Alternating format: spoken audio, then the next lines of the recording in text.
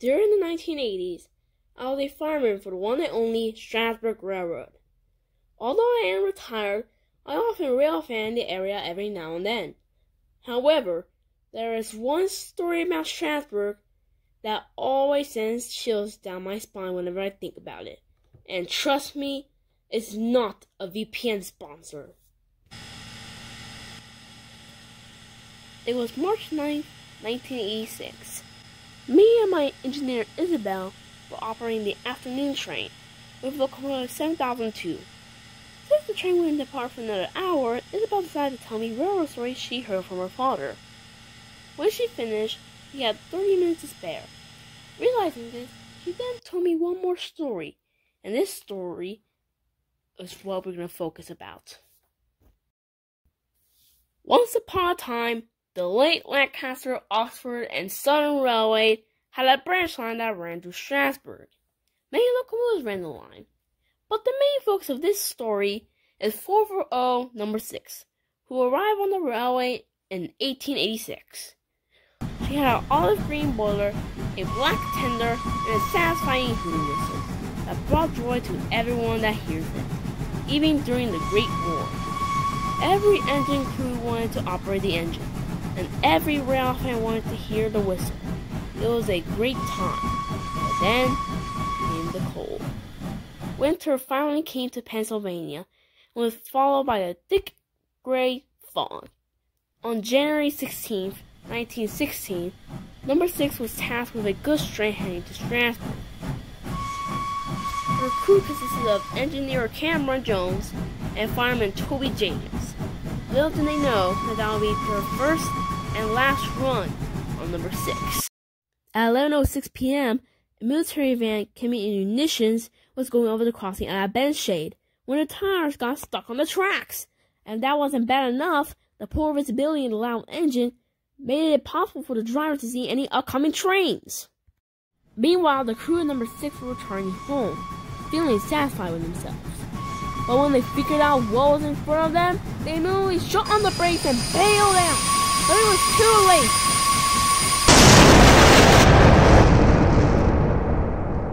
The aftermath was brutal. The van was in pieces, with half the munitions destroyed. Luckily, there were no human casualties. But on the other hand, number 6 was the true victim. The cab was burned, the smoke box door was decapitated, and worst of all, the iconic hooter was a goner. And shortly after, the Lancaster's number 6 got the torch. And it is rumored that on every foggy day or night, number 6 runs again, trying to find her whistle and reach peace, but never reaching it. When Isabel finished, I was amazed.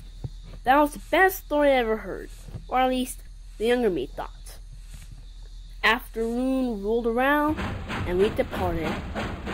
As we moved along, the fog began to settle, and the clouds began to rise. This brought my mind back to the story, but I eventually oversaw it, thinking it was a coincidence.